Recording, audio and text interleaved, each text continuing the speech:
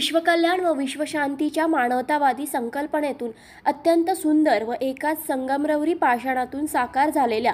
श्री विश्वदर्शन देवतेच्या चैतन्य स्वरूप भव्य मूर्तीसह ज्ञानस्वरूप श्री विठ्ठल रुक्मिणी, समृद्धी स्वरूप श्री लक्ष्मीनारायण, बुद्धी स्वरूप श्री गणेश, भक्ती स्वरूप श्री हनुमान, तत्वज्ञ संत श्री ज्ञानेश्वर माऊली, जगद्गुरु संत श्री तुकाराम महाराज यांच्या संगमरवराच्या चैतन्य स्वरूप मूर्तीचा अंतर्भाव असलेल्या आणि पूर्ण ब्रह्मयोगिनी त्यागमूर्ती प्रयागक्का कराड यांच्या आशीर्वादाने साकार झालेल्या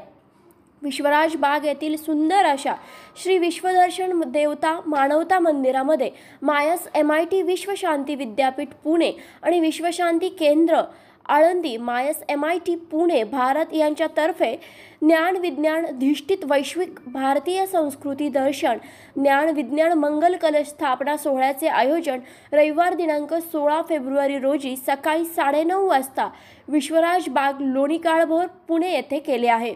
या प्रसंगी महान तपस्वी साधक व एक ऋषितुल्य व्यक्तिमत्व असलेले परमपूज्य श्रीकृष्ण विश्वनाथ कर्वे गुरुजी शुभाशीर्वाद देण्यासाठी उपस्थित राहणार आहेत। तसेच सन्माननीय पाहुणे म्हणून महाराष्ट्र राज्याचे गृहमंत्री अनिल देशमुख उपस्थित राहणार आहेत। अध्यक्षस्थानी ज्येष्ठ शिक्षण तज्ञ व त्रिपुराचे माजी राज्यपाल डॉक्टर DY पाटील हे असतील। विशेष सन्माननीय प्रमुख अतिथी म्हणून महान तत्वज्ञ राष्ट्रधर्म पूजक व साधक स्वामी गोविंद देवगिरी महाराज आणि ABP माझा या वृत्तवाहिनीचे संपादक राजीव खांडेकर असतील। जगप्रसिद्ध संगणक तज्ञ व नालंदा विद्यापीठाचे कुलपती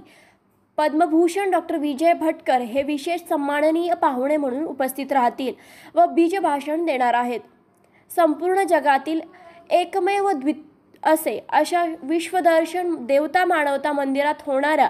जगातील सर्व पवित्र क्षेत्र म्हणजेच केदारनाथ, बद्रीनाथ, कैलास, मानसरोवर, काशी, बोधगया, वैशाली, आळंदी, देहू, मक्का, मदिना, व्हॅटिकन सिटी, जेरुसलेम अशा विविध तीर्थक्षेत्रांमधील पवित्र माती व पवित्र जल यांचा समावेश असलेल्या ज्ञान तीर्थकुंडामध्ये ज्ञान विज्ञान मंगल कलशाची स्थापना केली जाणार आहे। विश्वदर्शन देवतेच्या मंदिरामध्ये मानवतेच्या मंदिरामध्ये इथं लिहिलं गेले ते सत्य म्हणून लिहिले गेले। किंबहुना पहिल्यांदा संपूर्ण जगातील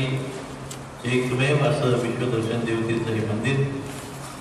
जगातील पवित्र तीर्थक्षेत्र म्हणजेच केदारनाथ, बद्रीनाथ, कैलास, मानसरोवर, काशी, बोधगया, वैशाली, आळंदी, देहू, मक्का, Madina, Vatican city, Rome, Jerusalem